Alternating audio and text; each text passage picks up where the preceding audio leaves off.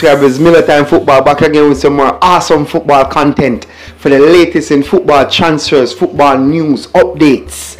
Don't forget to subscribe to Miller Time Football and also hit the notification bell so as soon as I drop some content as it relates to the latest football news, we can get it. And also hit the like button, my viewers, and sub. Share it to your families and friends.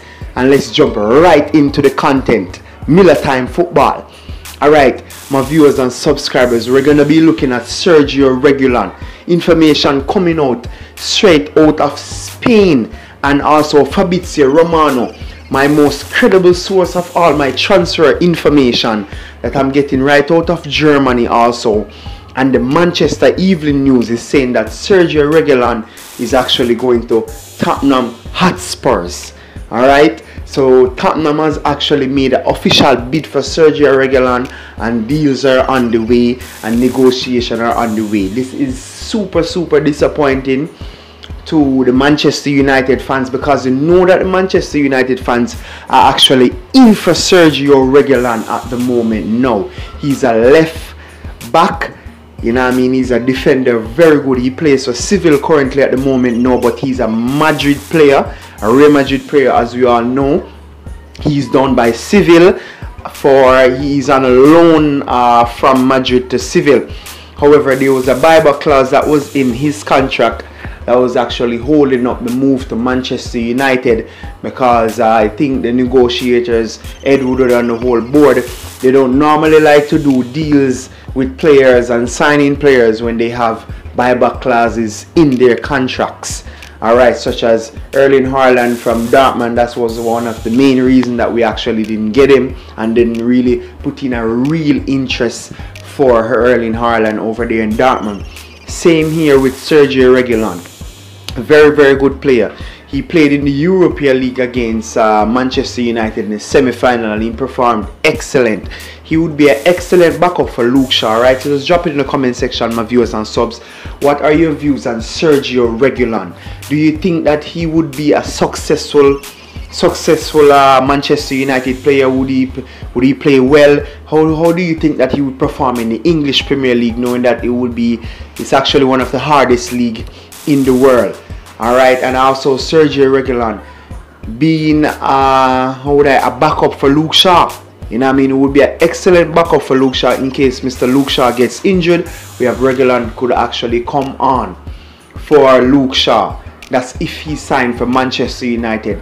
But it seems like all that information, that deal, and every negotiation as it relates to Sergio Reguilón is actually off for Manchester United, and he is going to Tottenham Hotspurs, as the news that we're getting right out of Germany and also out of Spain and from Fabrizio Romano has actually just tweeted out this information on his Twitter account, that is saying that Tottenham Hotspurs actually made an official bid for Reguilón, and deals are undergoing and the terms are being agreed and such forth. So we should hear going into tomorrow, the next 48 hours, what is going to happen, if he's going to officially sign for Tottenham Hotspurs.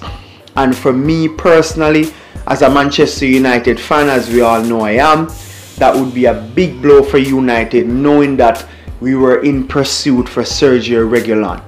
Alright, another question, my viewers on sub, as it relates to the transfer window at the moment now, do you think that Manchester United has done enough?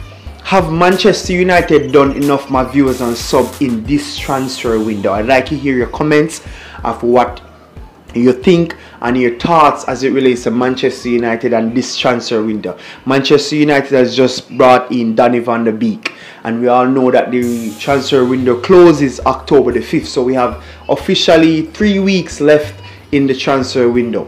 Can Manchester United do some business in these 3 weeks, getting some players, getting some signings, so we can get some more squad depth? Let me hear your comments. Who should we get? Who should we get in and who should we get out? I'm going to just elaborate a little bit as it relates to Manchester United and the whole transfer market and what is going on and my thoughts. I think Manchester United is doing very poorly in the transfer market. due to the fact that Ed Woodward and the whole board do not want to spend money. Or I may be wrong, or there is no money at Manchester United. Because at the moment now, Manchester United has a lot of dead wood that needs to be offloaded that is in the Manchester United squad. Dead wood. Let me explain. Andres Pereira. We have Chris Smalling. You know what I mean? There's Rojo. There is Jesse Lingard, Juan Mata, Phil Jones. And the list goes on, my viewers and sub. These players such as Marco Rojo, that is on 70,000 a week, that Manchester United have not yet offload. So I'm thinking this is why Manchester United is actually struggling in this transfer market at the moment now, because not offloading those players and opening gaps and making more money as it relates to the budget. I'm not sure what is the transfer budget the Glazers and Ed Woodward have discussed with Ole Gunnar Solskjaer that they're going to spend for this season, but so far they have just spent $45 million and we have got in Donny van de Beek, and that's the only transfer that we have done. So I'm actually not sure what is the transfer budget. Drop it in the comment section, my viewers and sub. How much money do you think that Manchester United got to spend this transfer window, and how are they doing in the window so far, knowing that there's only 3 weeks left? And just a key note that we play our first Premier League match Saturday against Crystal Palace. For me personally, Manchester United is not ready. They're not prepared. Ole Gunnar Solskjaer is not prepared, and I think that we have not done enough in this transfer window so far.